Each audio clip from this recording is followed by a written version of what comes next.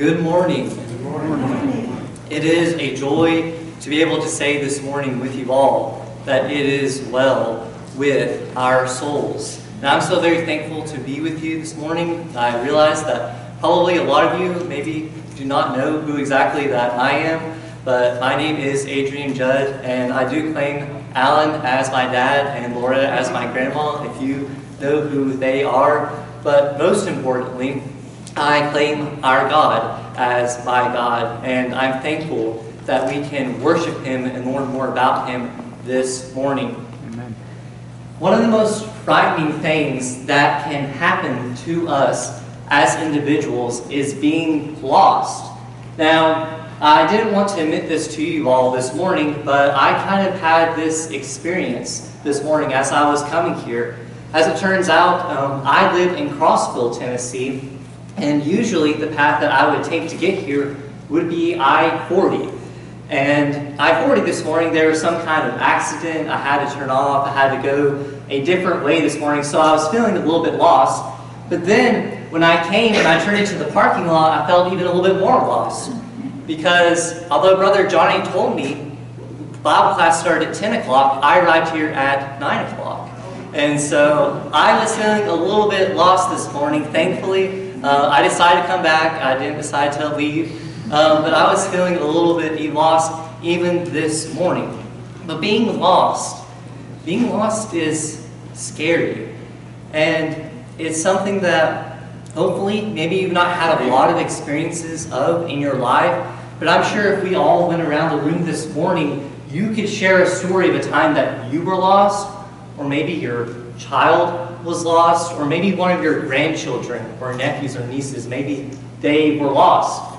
And it's terrifying, right? Because when we lose something, it's almost, we realize how much important it is to our lives. If you've ever lost a phone or a wallet or a keys, I don't know about you, but that's not exactly how I'd like to start my day when I'm trying to go to work or I'm trying to get something done. That can completely derail your day. But amazingly, we serve a God who really has never lost.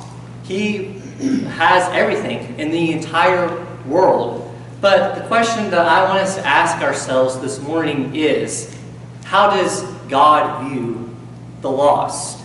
And maybe, adjacent to that, how does He view loss?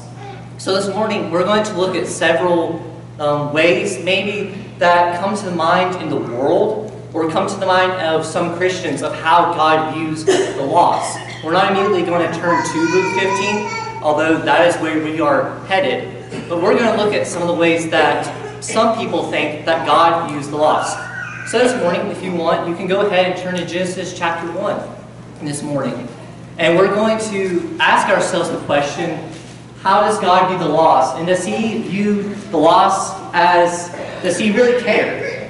Is God unconcerned about the lost this morning? Before you dismiss that idea, turn to Genesis chapter 1 and chapters 1 and 2. We're not going to read any specific verses here, but I want you to imagine with me that you go into work maybe tomorrow, or you go into school, and maybe there's the coworker that comes up to you and they say, like, hey, I know that you went to church yesterday, and I don't really understand that, because in my view of things, maybe there is a God. I'm really not sure that there is, but if there is a God, like you said, in Genesis chapter 1 and 2, God created the world, He designed it with His power, but God really doesn't care anymore. God doesn't really care about what I do, what I say. God just, as it were, He wound up this clock, right? And He said over, and who knows if He's going to ever come back into the picture or not. And all that people see is Genesis chapter 1 and 2, and it's He said to have dominion over the earth, right? In chapter 1 and verses 26 and following, after He makes man, He says, you are free to do it with that as you will. Now, that is the opinion of some people in the world that you might encounter. And if God is unconcerned and such, maybe they could take it a step further, if he is concerned, all that God is really concerned about for me is that God wants me to be happy. You've heard that right before, right? You've heard God, you know, if he cares, right? Which, if he cares, he just wants me to be happy. Like if you turn to James chapter 1 and verse number 17, it says that God is the abundant God. God showers us down with blessings. He's the one whom all blessings come. God is like, in a way, this grandpa in the sky. And he just wants me to be happy. He wants me to do whatever I can do. And further, going to Matthew chapter 7 and verse number 1, Jesus says, do not judge. You can't judge me for my view of God. He says, judge not that ye be not judged. So Christian, like, if God cares, which, again, is a big if, but if he cares, one, all he wants is my best. Like, he just wants me to be happy. He wants me to be loved. And he doesn't want you getting in the way of that for me. God doesn't really care. He just wants me to be happy. That's one view in the world that of how people think that God views the lost. Now, we're going to come back to that later, but just keep that in mind. We'll address some of the fallacies of that later. The second view, which maybe has got you thinking before about how God views the lost, is maybe God is sad at the lost. Maybe he looks down and he set these rules, right? And he set these commandments. And if you turn in Genesis chapter 6, you will see this language that God is sad at the loss. Now, this makes sense to us, right? If I lose something, right, usually I'm going to be kind of concerned about it, right? I mean, I hope when we get done with worship this morning, I hope I don't go out in the parking lot and I'm like, where did my car go? Like, I'm going to want my car to be there. I'm not going to be too unconcerned about that. But if my car is gone, maybe there's going to be some frustration there, which we'll get into later. But, I mean, I'm going to be kind of sad. I mean, I love you guys, but I don't know how many of you would drive me back to Crossville or be able to find my car enough time to do that, right? Like, I'm going to be kind of sad about that. But this view of God, right, that people have, maybe God created people and he wanted them to be good and he wanted them to do the right things, but maybe when they don't do that, all he is sad. Genesis chapter 6 and verses 5 and 6 read like this. It says, the Lord saw that the wickedness of man was great in the earth, and that every intention of the thoughts of his heart was only evil continually.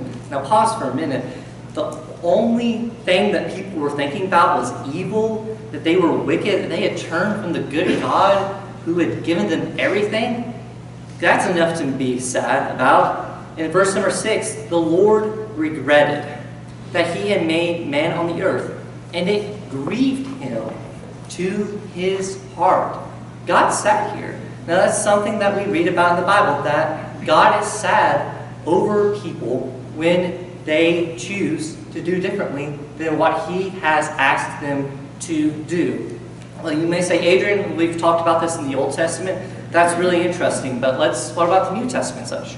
Well, go to Mark chapter 10, and you will find a familiar story that's found in several of the gospel accounts. And you will find here a man who's called the rich young ruler. Now, this is a guy who could be very similar to me and you today. This guy comes to Jesus and he calls him a good teacher. So he acknowledges Jesus has something good to say. Jesus knows a little bit about what must I do to inherit eternal life. Verse number 17, that's what he asked him. And then Jesus gives him the response. Have you kept the commandments? The commandments that Moses gave. He quotes several of the 10 commandments. And then the rich young ruler says, I have done that. I've kept those commandments. Look in verse number 21. And I can't help to see how much Jesus cares about people, and especially about this young man in this passage. It says, Jesus, looking at him, loved him and said to him, you lack one thing.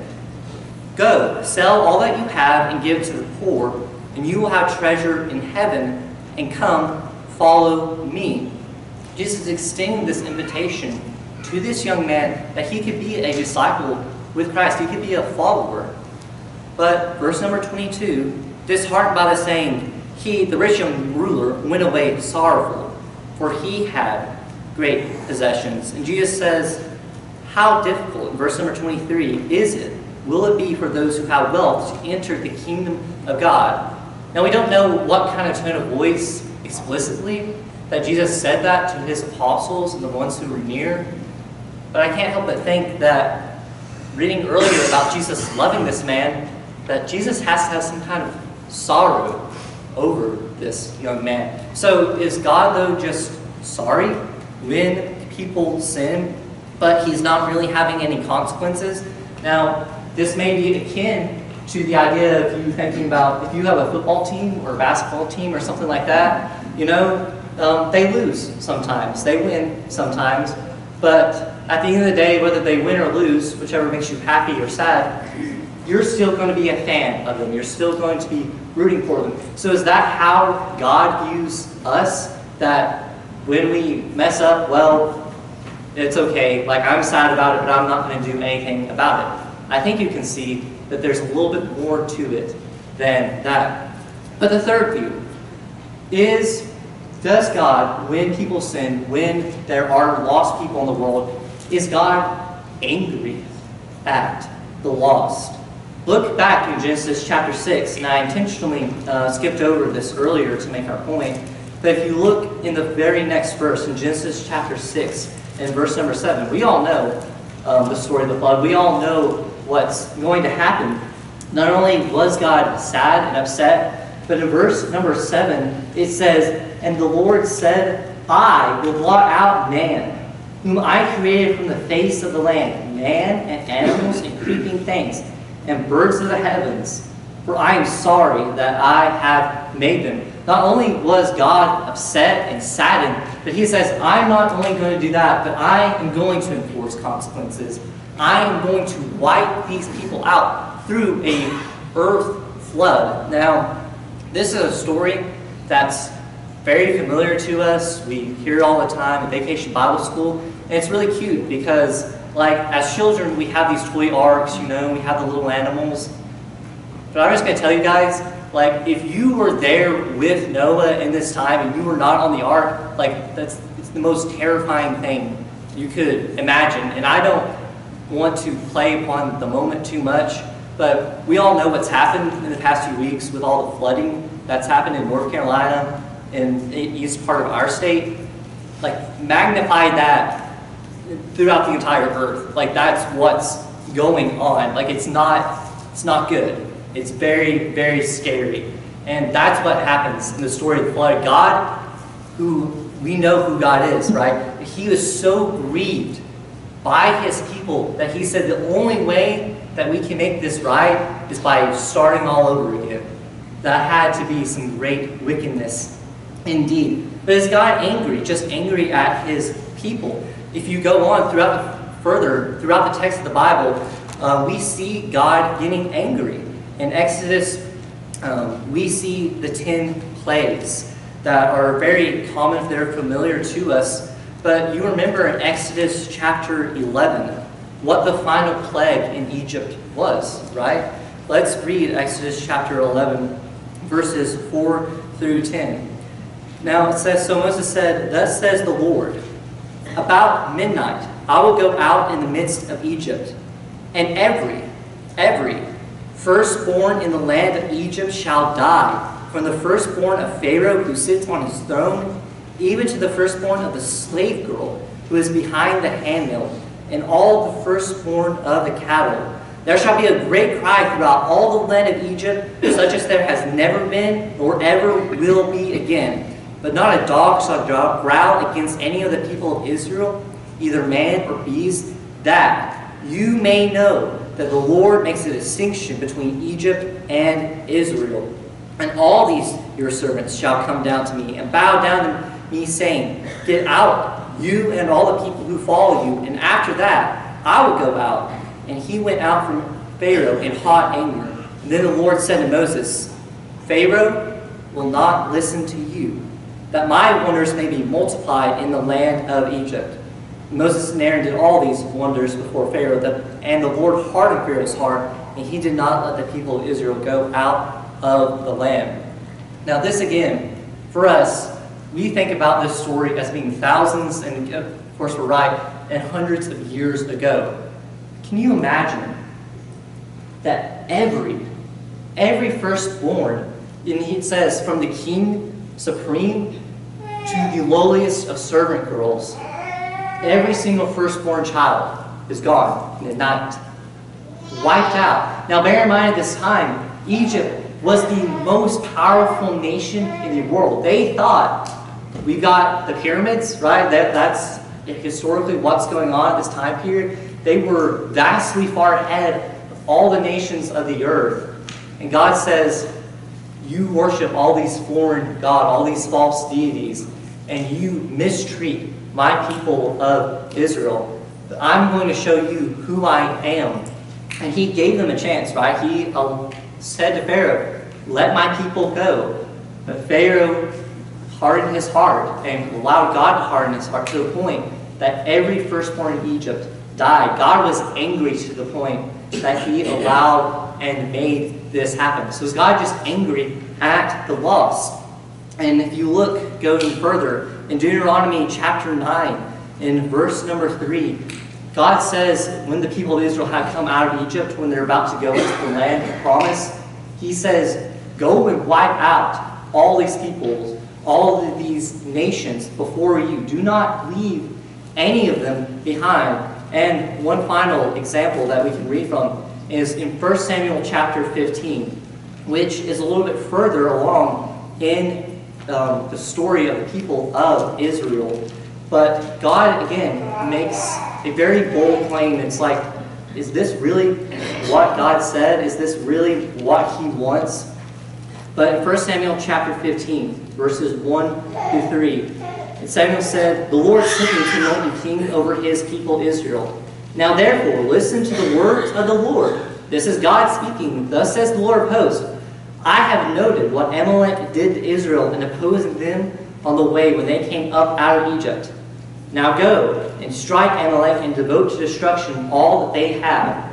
Do not spare them, but kill both man and woman, child and infant, ox and sheep, camel and donkey. What Samuel is telling Saul, wipe them out. Everything that has breath, air, wipe it all out. That's what God said. Is God just angry at people who are lost? I want you to turn to Luke chapter 15, and we're going to address these concerns that we've raised. We have seen and we have asked ourselves the question, is God unconcerned about the lost? Is God just sad about the lost? And is God just angry about the lost? But what we are going to find in Luke chapter 15, and when we go back and look at these passages and stories, is that the way that God views the lost is that he wants them to be found. And we see this very powerfully illustrated in Luke chapter 15. There are some hard questions that we're going to try to answer with all these other points of view. But in Luke 15, this is Jesus speaking, right? And he is our ultimate guide. He is the one whom we put our trust. And he is the one who shows us how much God really and truly does care. So in Luke chapter 15, it is one of the more familiar passages in the Bible. We have the story of the lost sheep, and we have the story of the lost coin, and we have the story of the lost boys. All of that parable has been called multiple different things, and for good reason. But in Luke chapter 15, verses 1 through 7, we have to realize who Jesus is talking to in this instance. And it says in the start of verse number 1, tax collectors and sinners were drawing near to hear Jesus. So in these people's time and such, these would be the people who are lost, very much overtly so. But in verse number 2, it also says, the Pharisees and the scribes grumbled, saying, this man receives sinners and eats with them. As we will see, these people who thought that they were found by God really might have been the people who were most lost to begin with. But the first story, we find the way that God views lost and wanting them to be found, that God is not indifferent. He cares about the lost. In Luke 15, verse number 4, the beginning of this parable, Jesus asked, "What man of you, having 100 sheep, if he has lost one of them, does not leave the 99 in the open country and go after the one that is lost until he finds it?" Now, for us, I don't know how many of you have sheep, or if any of you have sheep at all. But in this day, 200 sheep would be about the average that a shepherd would actually have. So this person who has the 100 sheep, they're actually somewhat considered to be poor in a way. And Jesus is asking them, like he would ask us, just because you have 99 that are in the barn, that are safe, are you just going to leave the other one out there? I mean, in that day, again, this is these people's livelihood. This is something that would have been very valuable to them. And the spiritual, of course, application for us is that even though, right, this morning, even though there may be 99% of people at Holiday who are at Holiday Church of Christ, who are worshiping this morning, who have obeyed God, even that if they are saved, if there is even 1% who is lost, God cares about that person. God is the one who wants to find them, who wants to seek them out. In the story of the lost coin, in Luke chapter 15, verse number 8, it says, "What woman, having 10 coins, if she loses one coin, does not light a lamp and sweep the house and seek diligently until she finds it?" You see, there's something about incompletion, right, that bothers us, and it should bother us, right? When we are not have all that we're supposed to have, when not every one of us is saved or is doing well, like, we hurt for that people. The reason that we talk about the sick, right, in church is, I mean, probably some of us, most of us, are in good health. And that's awesome, that's good. But we hurt, and we want to bear the burdens of those people who are not feeling well. We're not just going to leave them out because they're not feeling well. And what Jesus is illustrating in these passages, in this story, is those who are lost, even if it's just one person, God cares about that person. God wants that person to be found again. God cares about the lost.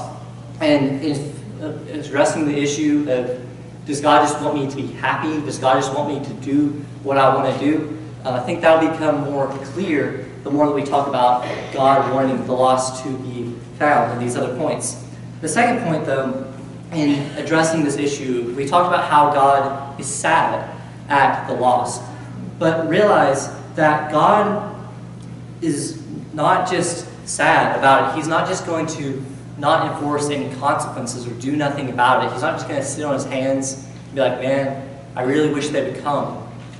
God is going to seek the lost. We read about it already in the story, but notice in verse number 4 that this shepherd had to go into the open country. The shepherd had to leave his other 99 sheep and go on a journey, which for us is only a few lines in the story, but this could have taken minutes and hours and maybe even days to be able to find that sheep. The woman in this story, she has to light a lamp and sweep the house. Now, who knows how big her house was, how much time that took, but that took effort to be able to seek that lost coin. And just ask yourself this morning, if you feel that God does not care about me, like maybe God cares about that person or this person, but like, Adrian, how does God care about me this morning? I want you to just ask yourself the question. If people who care about material things enough will take minutes and hours and days out their time to find something that is lost, how much more so does the God of the universe, who is all-powerful, who is all-knowing, who is all-caring, how much more does he care? Is he going to try to seek after you? God cares about you. God wants you, and he is going to seek you. Now, in this story in Luke chapter 15, in the first two stories, we find that the people are actively trying to find something that is lost. Now, what's interesting is the parable of the lost son is that he is allowed, the younger brother, is allowed to go into the open country, to be able to make his own decisions and to do whatever he wants. And the father lets him. God is going to allow you this morning and throughout your entire life to make a choice. And he wants you to choose to follow him, to serve him, to seek other people who are lost. But he's going to allow you, if you want, to go into the open country. He's going to allow you to choose, if you want to be lost. But notice that he cares, and the way that the Father receives the Son. In Luke 15, verse number 20, and he, talking about the younger son, arose. When he realized, I messed up, I need to go back to my father, and at the very least, I can be a servant and have enough bread to just live.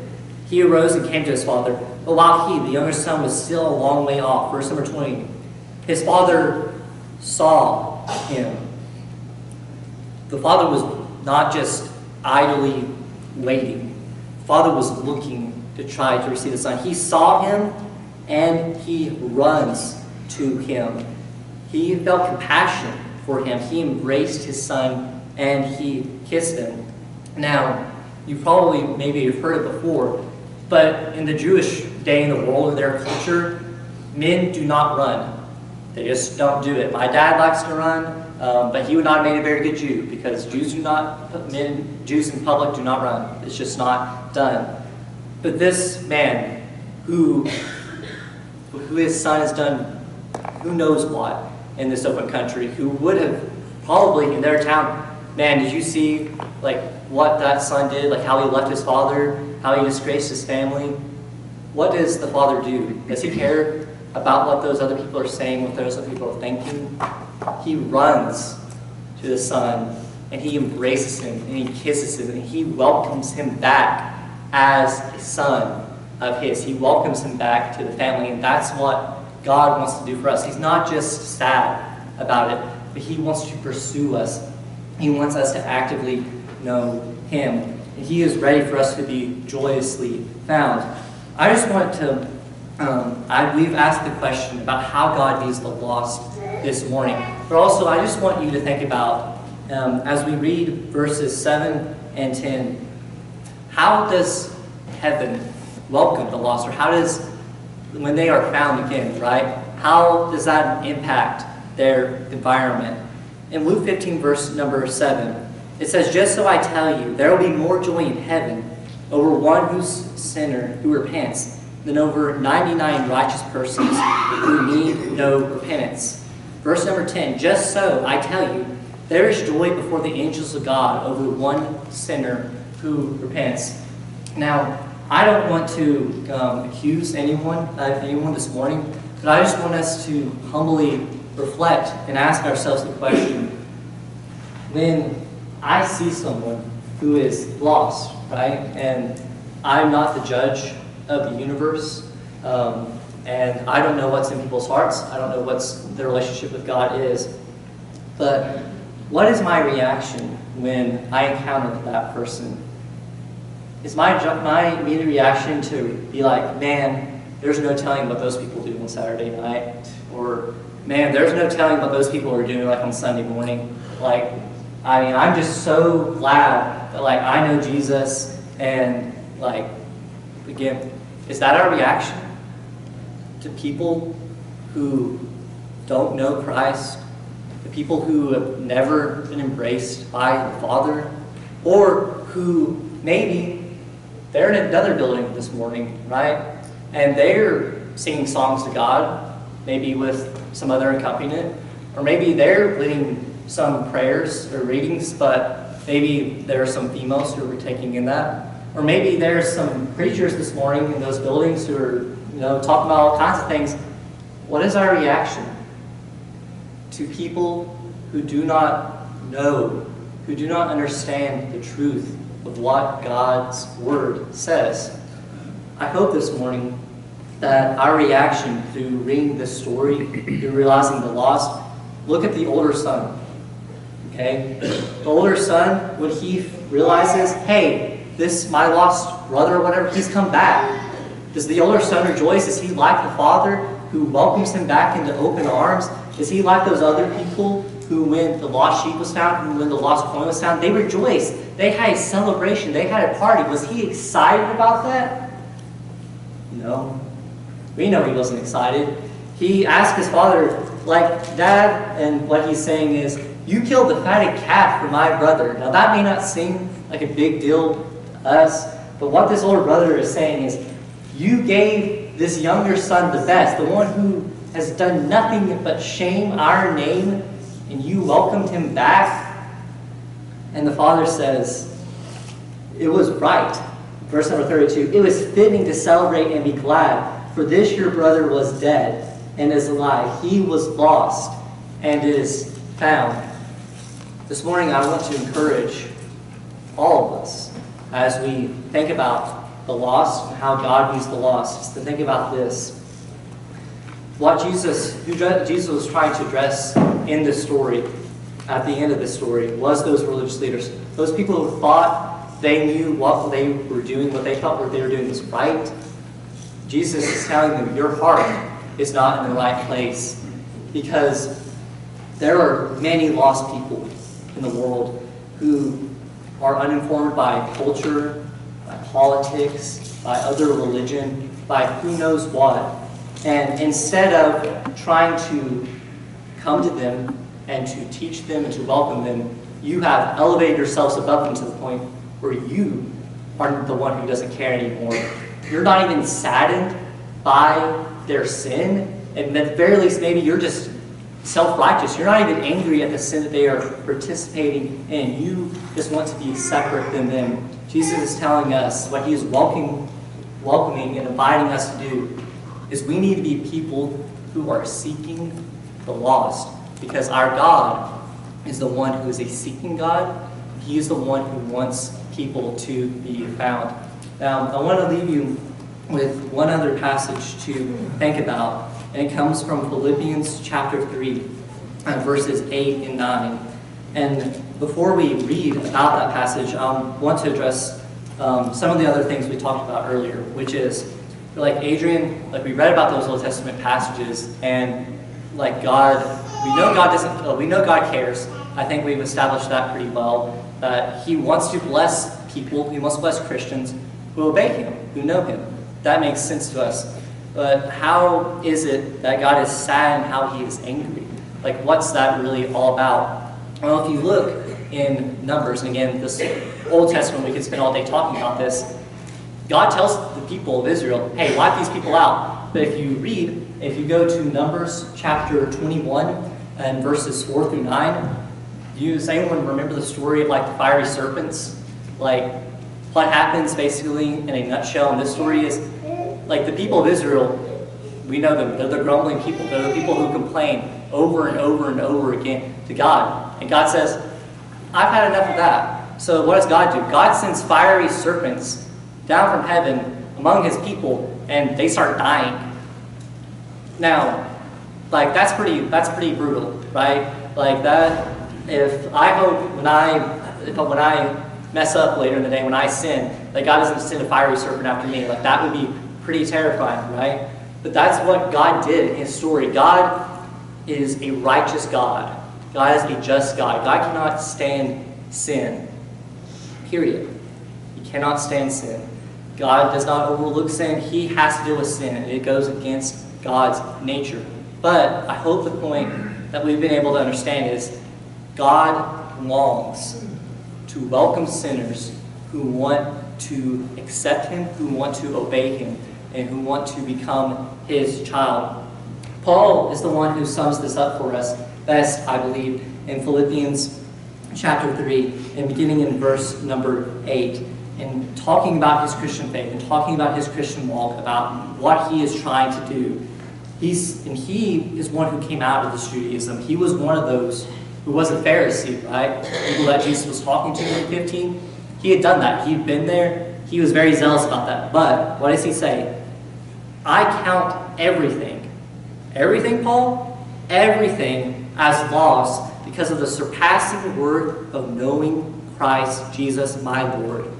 For his sake I have suffered the loss of all things and count them as rubbish, in order that I may gain Christ and be found in him, not having a righteousness of my own that comes from the law, but that which comes through faith in Christ, the righteousness from God that depends on faith, that I may know him in the power of his resurrection, may share his sufferings, becoming like him in his death, that by any means possible I may attain the resurrection from the dead.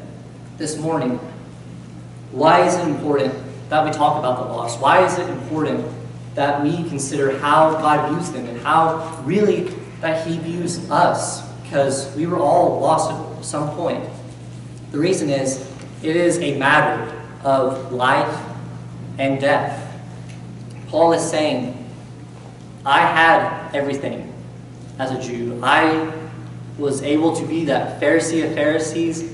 I was the one who people, when they saw me, like, man, I wish I could just be like that Paul guy. Great Jew, he persecuted Christians, like very zealous guy. I want to be just like Paul. Paul says, until I understood that Christ and his righteousness and his mercy and his grace, until I understood that, until I became a faithful follower of him, everything else was worthless. And that's how he considered it. And what does he end with? The goal is the resurrection from the dead, to be found in Christ Jesus our Lord. And that, he says, depends upon faith. So this morning, I want to ask you, are you one who is lost? Maybe this morning you have never obeyed Christ in anything that you've done. And maybe you've not understood really who God was. Maybe this morning before you came here, you're like, man, maybe there is a God, but maybe he really doesn't care about me. And maybe if he does, he just wants me to be happy.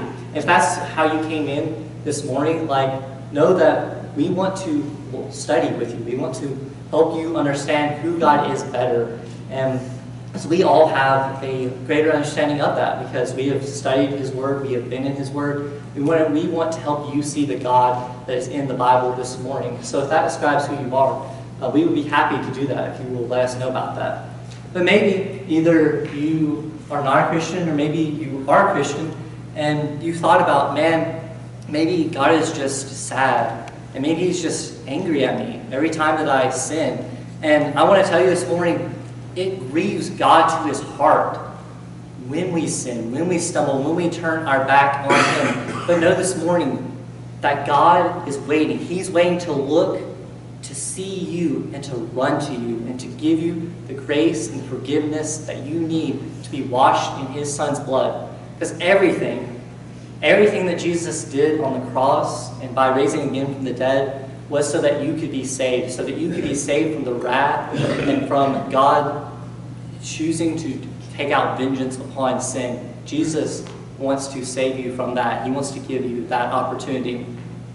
And hopefully, you will be able to accept that. You can accept his mercy. But this morning, also, though, I want to ask you as a Christian, ask me as a Christian, am I lost this morning? And you may say, Adrian, like, we're here. Like, we are here to worship God this morning. Like, I also came to Bible study, and I'm on fire for God. Like, I'm trying to love him and serve him as best as I can. And if that describes you this morning, I'm proud of you. I'm glad that you have passion and energy for God, and hopefully you are seeking the lost, and you are doing everything you can to show God to the world. But this morning, if you're struggling, and you need encouragement, we'd be happy to help you, to pray for you about that. There's no shame in asking for that encouragement, that strength from your fellow brothers and sisters. But this morning, if you've done introspection, if you've thought about your life, and you say, Adrian, like, I need to God to help me change my heart towards those people who are lost, because I realize that, man, I've been like those Pharisees, and I've been a little bit self-righteous, and I just need to turn from that. We'd be glad to help you and pray for you about that as well. If there's anything else that's keeping you, But what I want to close with, what I want to encourage us all with, is thinking about, again, how God views the lost. Remember, in our passage, God and the host of heaven has more joy over one sinner who repents than over 99 people who are righteous. It's not to say God doesn't care about the righteous, but God is waiting. He is longing for you to run to Him, to accept His grace and His mercy this morning. And if you need to do that and respond to the gospel in any way, we welcome you as we stand and sing together.